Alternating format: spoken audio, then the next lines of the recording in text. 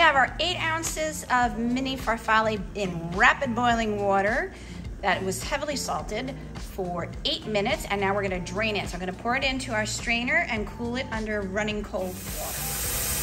Make sure you cool off your pasta so it doesn't continue to cook. You want it a little al dente, so that way it holds up to the pesto. And then once it's cooled off, I'm gonna drain it, and then I prefer to hold it in the pot that I was just cooking it in, and I add a little olive oil to it so it doesn't stick together. Subscribe to Chef Victoria Loeb's YouTube channel so we can continue bringing you more videos. Thanks. So I'm just adding like a tablespoon of olive oil.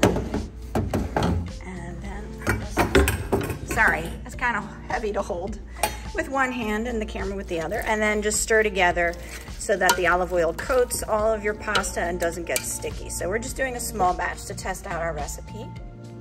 So we're creating a mini farfalle pesto pasta salad for a catering event.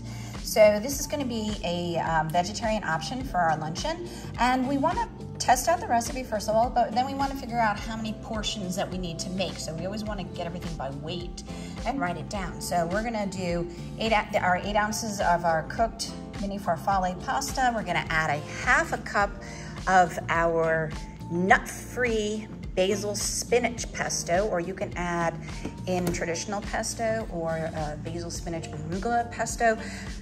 Those are all videos I have on my channel, so check out the recipes in those videos. And then we're just gonna stir this together.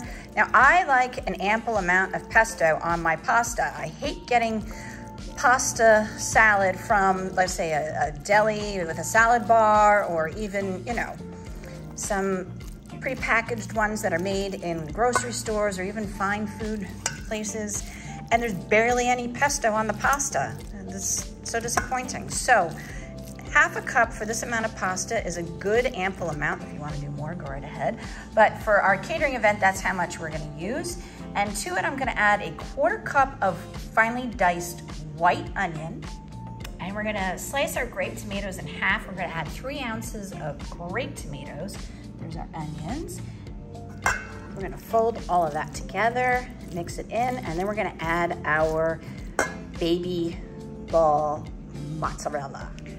I got these baby mozzarella balls at the grocery store, and this is all they had, unfortunately, but I would prefer it not to be marinated and just have the pesto on it, but this is fine. If you're doing it for a buffet and you're gonna have it in a bowl, you might wanna leave these balls whole so it looks really pretty.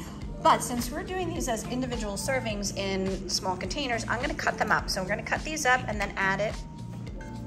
So we're gonna stir this all together. And when we are serving it, we're gonna have it in these little containers. So I've gotta figure out how much I wanna put into this little container. We're gonna have 8 ounces per container.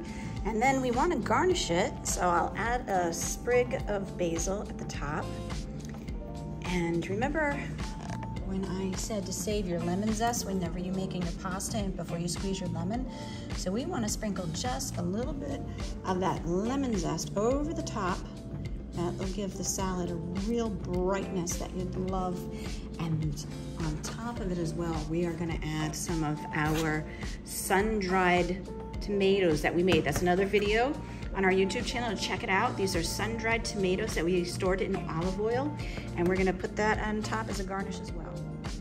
Here's our finished container, and now we actually have to make 20 of these. So we gotta do a little math. We've gotta figure out how much we need to make in order to do 20 servings of this. So it's an 8-ounce portion, and we're making 20 of them.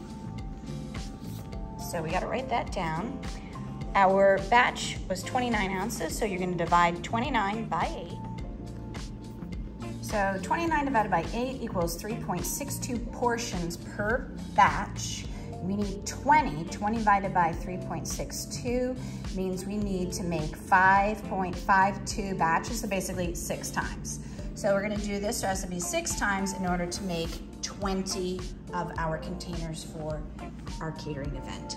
So I hope this inspires you to make it at home if you're catering or if it's a birthday party or just afternoon lunch. It's a wonderful recipe, delightful, and I hope you enjoy it.